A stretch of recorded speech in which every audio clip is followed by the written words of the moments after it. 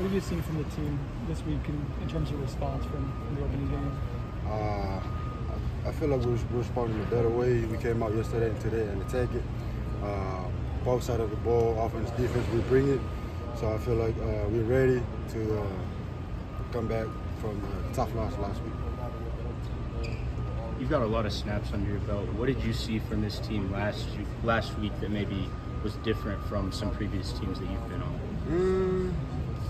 I don't know, not a lot, but I don't really know.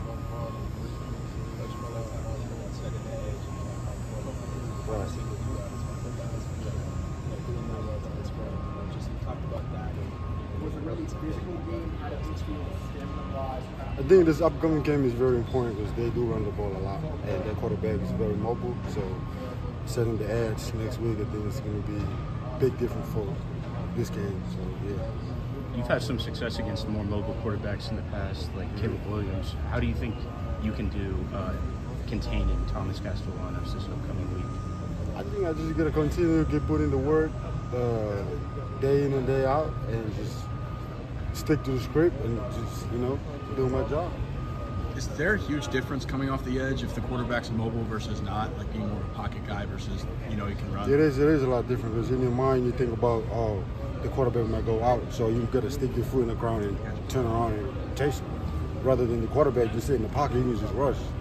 So yeah, there's a difference. For you personally, how did you feel like you did in your first game at Florida State? What are things to kind of work on moving forward? I think I didn't do a good job. I think I did all right. I didn't play my best game, but moving forward, hopefully I can play better. Are you excited to get into the Doak for the first time? Oh yeah, I can't wait to experience that. I've been hearing people talking about that, and I'm like, I can't wait. I have no idea what it looked like, so it's gonna be the first time on Monday. What's the key for you guys to respond on Monday night? We need to stop the run. That's it. They know. We got to stop the run. Georgia Tech's offense do anything different than what you all expected or prepared for? Nah, they just do a lot of. They're trying to mess with your eyes and stuff. They do a lot of counter, puller, but they did what they did. We didn't stop the run, so that's why we got to improve on going to next week game and stop the run. That's really what it is.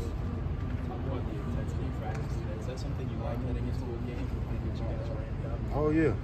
Yesterday was a hard day. Today was a hard day back to back. We're gonna get our mind right so we know what's coming. Because Boston, we know they're running the ball. So going there from this week, we gotta prepare very well.